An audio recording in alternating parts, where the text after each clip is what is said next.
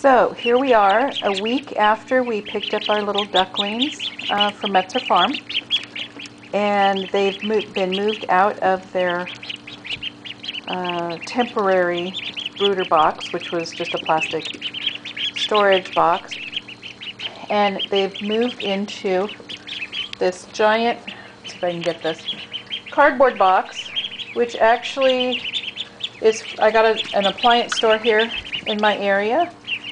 And it seems to be working out perfectly, so they'll stay in here until they've feathered out, and then they'll get moved into the barn.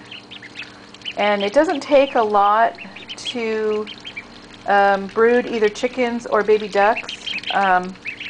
You can use any kind of cardboard box as long as they have enough space to move around, and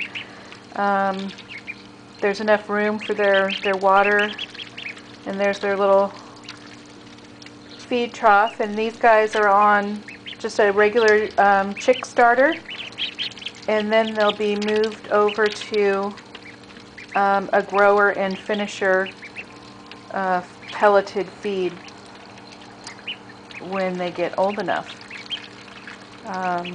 One of the things a lot of books and things you read on the internet don't tell you about raising ducks is they're actually very messy. I've got about 4 inches at this point of shavings in the bottom of this box, and under these water fonts is actually a tray from a rabbit hutch to collect the water, but it's not actually working very well.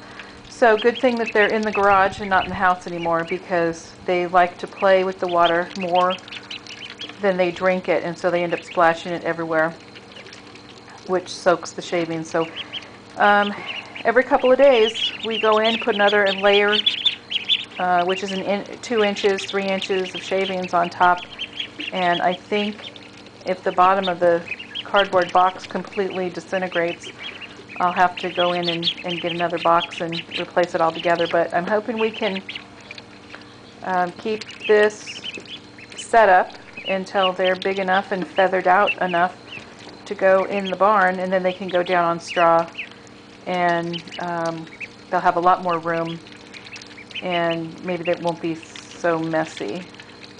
So there we have it. Our first batch of meat ducks. The yellow ones are Gramade Pekings, which is a French variety, and then the darker ones are Rouens, and they're also a French variety. Both of them are known for their meat quality and their taste, so we're doing a little experiment here to see which one we like the best. So I've got 6 of each, and we will follow their progress until they get butchered the first weekend in May. So there you have the latest episode of the Duck Diaries.